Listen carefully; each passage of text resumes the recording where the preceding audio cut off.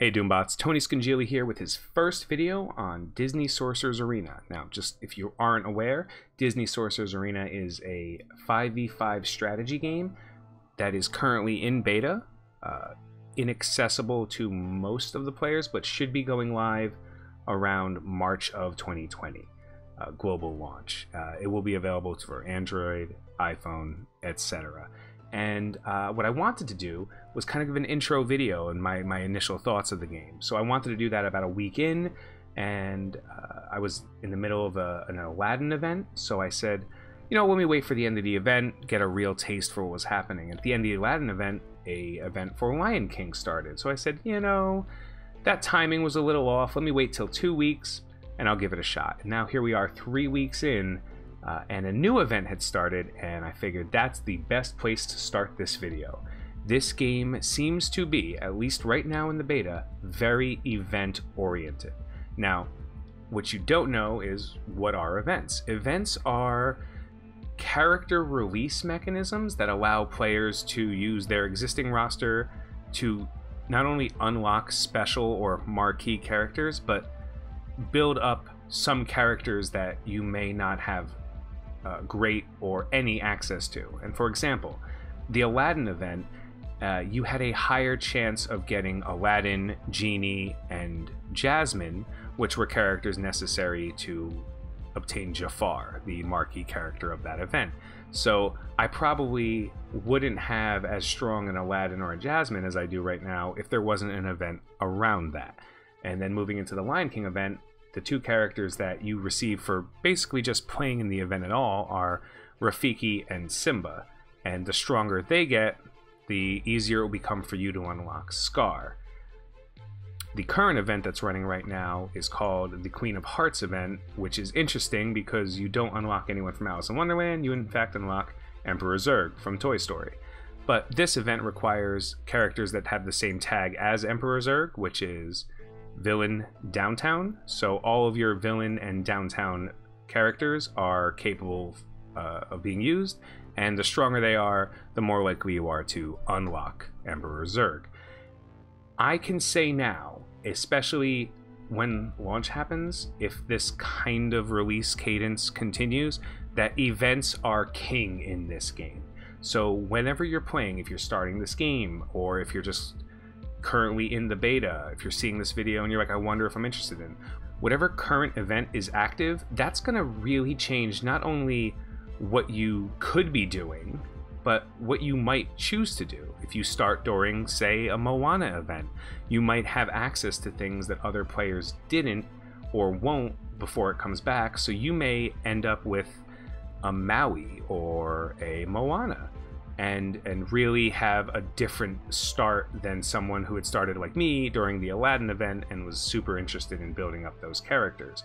Events are, as of right now, one of the most interesting parts of this game, and it kind of keeps the game very fresh.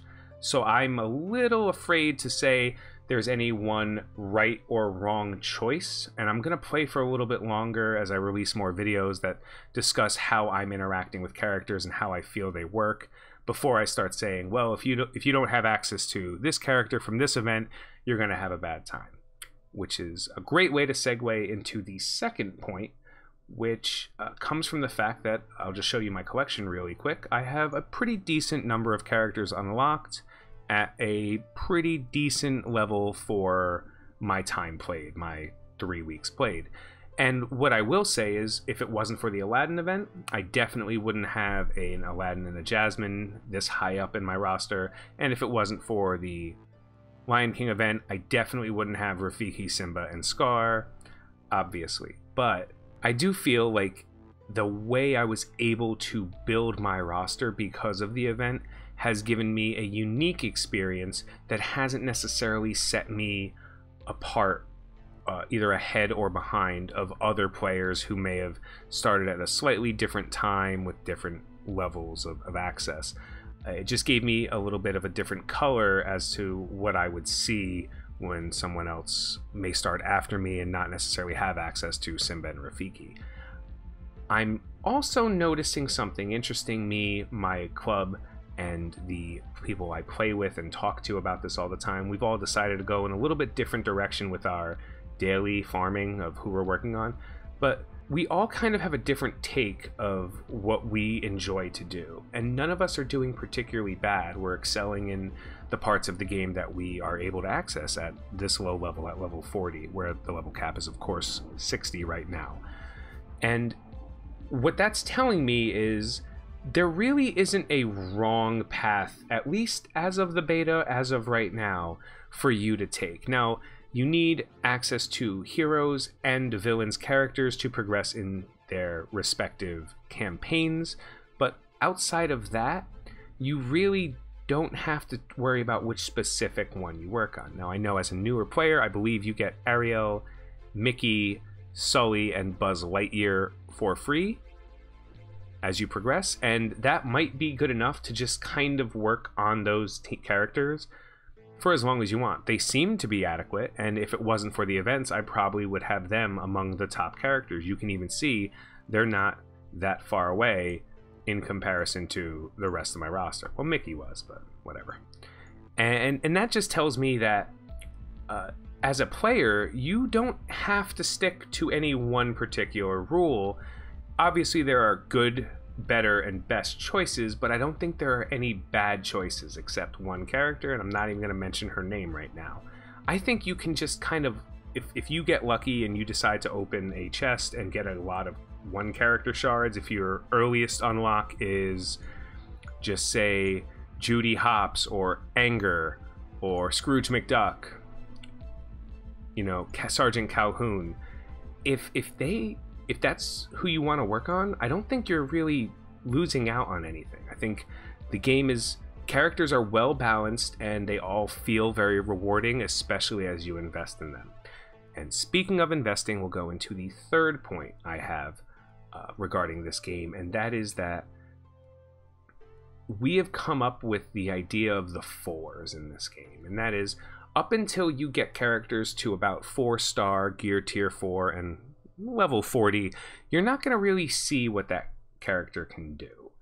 And the reason why is actually very simple, and I'll use Aladdin as an example. Let me just change him back to regular Aladdin.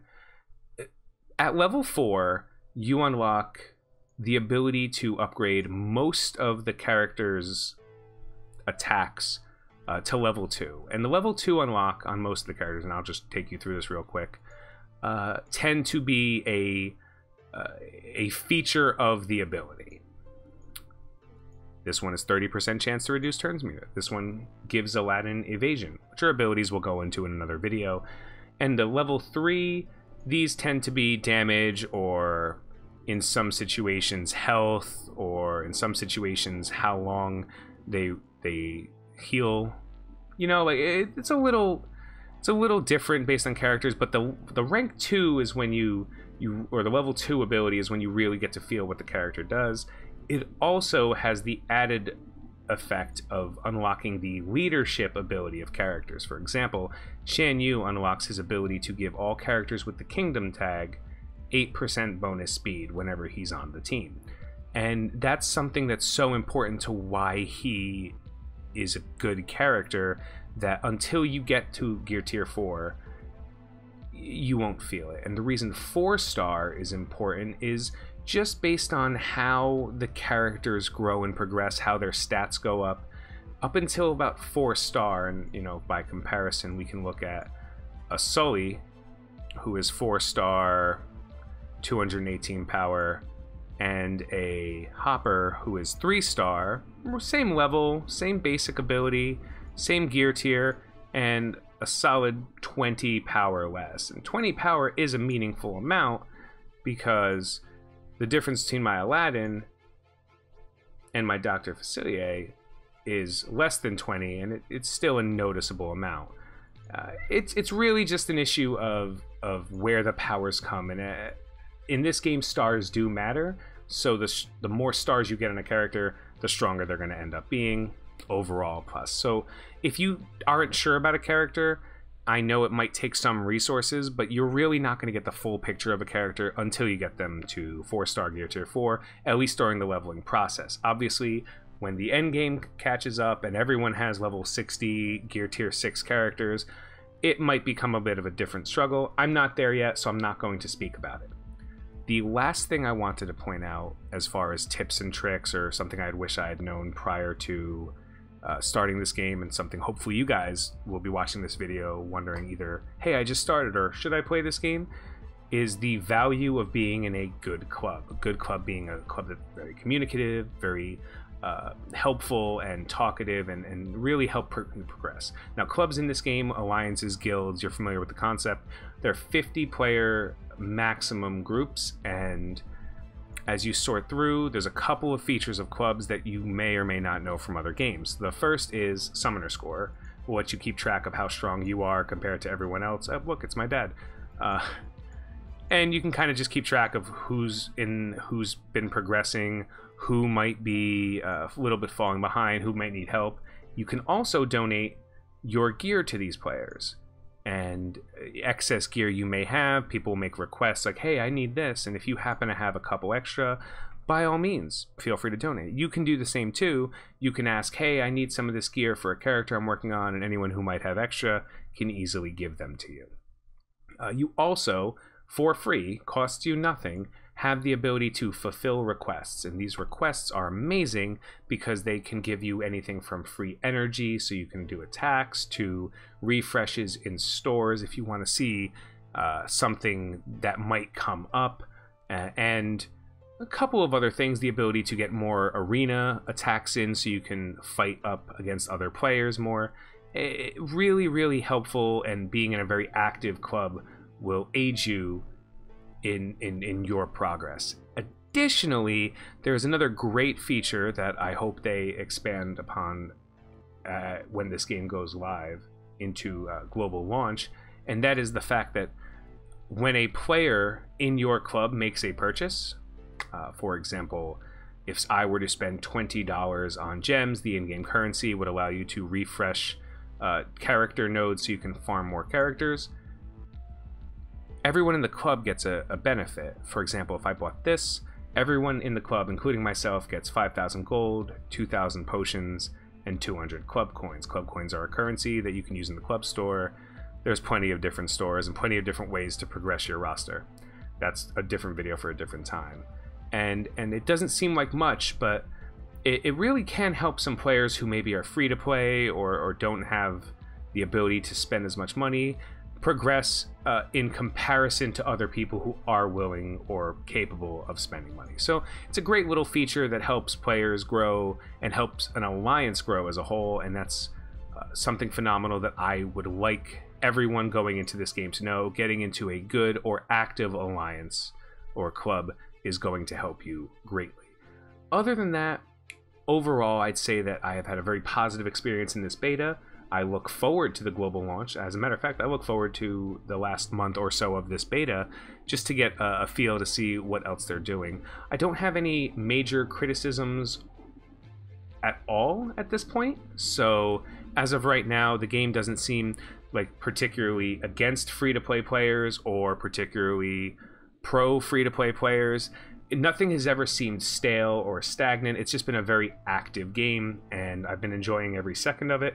And the most important thing I can say about this game is there is a game mode that at any time you can enter and do an attack. And if that doesn't sound like a big deal for you, let me explain. Most game modes have timed events. So energy, which you use to access campaign nodes so you can farm characters or progress your power or gain experience. Those are gated by time. Over time, you can accrue more energy. The same thing, you get a limited amount of certain things every day. You can get 5 attacks in the arena, in the Sorcerer's tournament, or you can get 5 attacks or so in the club dungeon, which is the raid feature of this game. But this game mode, PvP Arena, this is a game mode where I can, at any point in time, take a team, put a team together, and fight against either a random player or a randomly generated robot, if no one else is playing right now, and test a team out. Obviously, there are rewards. They're not amazing rewards, but the fact that at any point in time I can unlock a character and give them a shot and see how they feel without needing energy, huge and amazing testing environment. Even though you might lose a game here or there, at least you can see what a character does without having to wait for energy or feeling the need to spend. And that's a huge plus that I truly couldn't imagine enjoying this game nearly as much as I do now without it. So that's pretty much it. Hopefully this was succinct and quick, and hopefully this turned a maybe into a yes if you were interested in downloading this game. As I had mentioned earlier, there will be more videos as we approach global launch, and then of course upon global launch, where I kind of review characters and talk about my experiences, as well as taking characters that other players in my group have worked on and giving you their experiences. I just want to give everybody the most honest assessment of characters that I can prior to going into global launch. So hopefully you guys will subscribe, like, comment below if you have any questions. I'll try to answer any of them, and come back for more of these DSA videos. So thank you guys so much for watching. Have a good night. Have a great day. I've been Tony Scungili, and I'll catch you later.